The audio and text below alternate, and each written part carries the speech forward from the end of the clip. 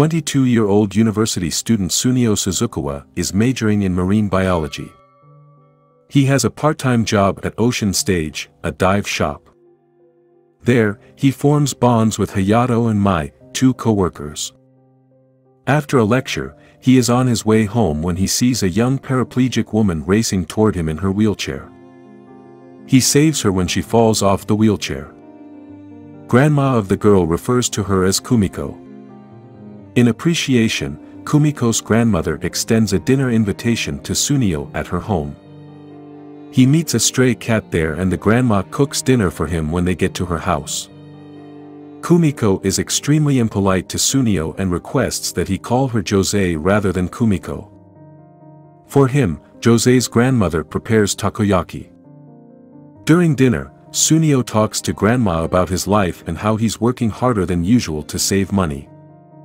He receives a job offer from Jose's grandmother, Chizu, to look after Jose just as he is about to head for his apartment.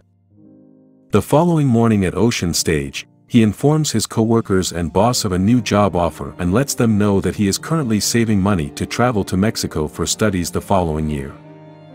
Kumiko calls Tsueno an intruder when he visits her home and she is hostile to him. She then locks herself in her room and orders him to perform irrational tasks, such as prolonged kneeling, because she wants to understand for how a human can kneel. She also instructs him to locate 10 four-leaf clovers for her. Jose believes that 10 four-leaf clovers can fulfill wishes. Tsueno is incredibly upset with her treatment of him, and he vents his frustrations to his friends. "She's like those annoying jellyfish," he says. Tsueno decides to leave the caretaker position after feeling defeated by the job. The professor at his university tells him the following day that the professor at a university in Mexico would really like him to study there because his thesis was quite impressive. To get the scholarship, he promises the professor that he'll work hard and try his best while learning Spanish. The next day, just as he is about to resign, he discovers that Jose has gone missing. He storms into her room and discovers numerous paintings of the sea and fish everywhere. Tsueno realizes Jose wants to see the sea when he finally locates her close to a railroad crossing. Therefore, he drives her to the train station so that they can board a train and travel to see the ocean. Jose is saddened by how many rude and unhelpful people she encounters. She becomes very excited to look out the window at the scenery when they board the train and she sees an airplane for the first time. She explains to him that she wants to taste the seawater when they get to the seashore. She explains to him that she has only read in books that seawater is salty and that she wants to find out for herself.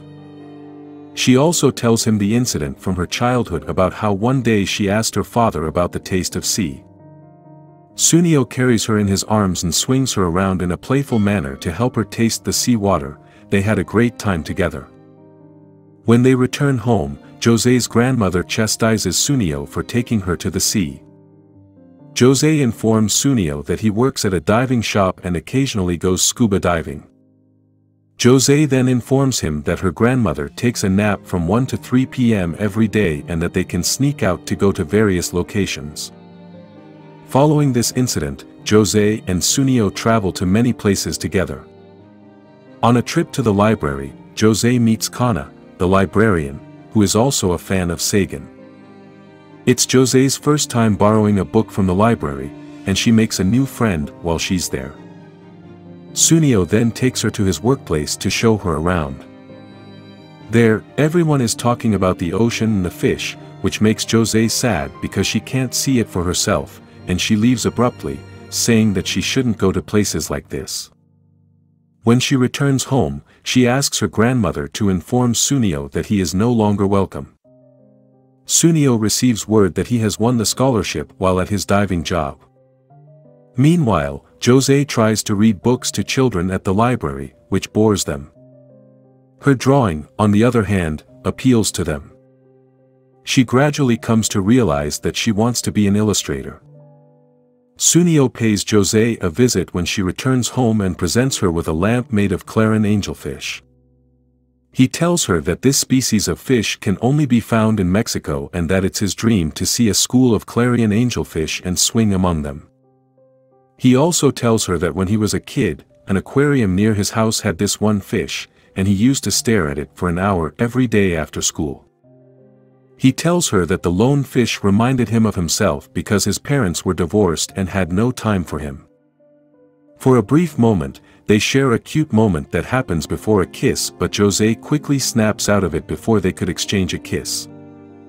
The next day, Josee and Tsueno go to visit a zoo. When Josee sees the tiger, she tells Tsueno that she wanted to witness the scariest animal at the zoo by his side. Upon being asked the reason, Josee says that if she gets scared she can cling to Tsuneo's arm and can depend on him. She tells Tsueno that she read the book to the children at the library and how she drew the mermaid's castle. She tells him that this is the reason behind her decision to publish her artwork and pursue a career as an illustrator. Sadly, Jose's grandmother passes away soon after. Josee is asked by a social worker to give up on her dream and work as an office worker because she has little money left over to survive on and she has no one who'll look after her. Tsueno, who was awarded a scholarship from a university in Mexico, will depart soon. Despite his promising future, he continues to worry a lot about Jose's situation. Tsuneo's co-worker at a diving shop, goes to see Josee and urges Josee to release Tsueno out of concern for him. She also tells Josee that Tsueno is acting sympathetically toward her in everything he does. When Tsueno visits Josee the following day, he discovers that she has thrown all of her artwork in the trash and is giving up on her dreams. She then requests that they say goodbye by going to the sea together. When they are close to the ocean, Josee breaks down in tears and informs Tsueno that she will no longer be paying him, and that this will be his last job. Josee asks Tsueno to call her Kumiko rather than Josee despite his assurances that he doesn't do anything for money. Josee leaves Tsueno behind as it begins to rain after she has grown extremely depressed and discouraged. Josee is nevertheless trapped in the middle of a road. Tsueno rushes to her in an attempt to save her but is struck by a car. Josee is unable to help him and she collapses in the middle of the road as well. Then a lady who had stopped by to offer assistance saves both of them and drives them to the hospital. When Tsueno awakens in the hospital, Josee is the first person he asks for. He is informed by the nurse that she is fine and has been sent home for the day. Tsueno is then discovered to have a foot bone fracture, and he is informed that he might not be able to dive or even walk normally again. The doctor also tells him that it will be at least another 2 months before his ankle can support his entire weight. Additionally, he may develop osteoarthritis, it is said. He is instructed to use a wheelchair for the time being. Tsueno is devastated by the news and decides to give up on both his rehabilitation and his desire to visit Mexico to see clarion angelfish. Tsueno is absolutely heartbroken when Mai takes him for a walk, and when Mai expresses her feelings to him, he doesn't respond. Once Mai has located Josee, she informs her of Tsuneo's predicament and asks her to prove her feelings for him. Then Josee creates an illustration book that subtly tells Tsueno and her story, with the main character standing in for Tsueno realizing his dream. She then requests that Hayato, a different employee from the diving shop, take Tsueno to the library so that Josee can read the book to the kids there.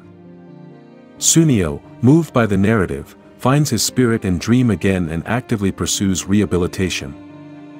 Josee has gone missing on the day Tsueno is to be discharged from the hospital. Tsueno, concerned, visits numerous locations and eventually begins running despite his injury. After a lengthy search, he discovers Jose's wheelchair tracks at the zoo, facing the tiger, and on the road that had previously frightened her. While Tsueno is still looking for Josee, someone inadvertently pushes Jose's wheelchair, and she is thrown from the wheelchair into Tsuneo's arms, just as they did the first time they met. Tsueno and Josee kiss and confess their love to each other as they meet. During the credits, Tsueno travels to Mexico to further his studies. Josee runs into Tsueno again during Tsuneo's spring break, this time under a fully bloomed cherry blossom tree.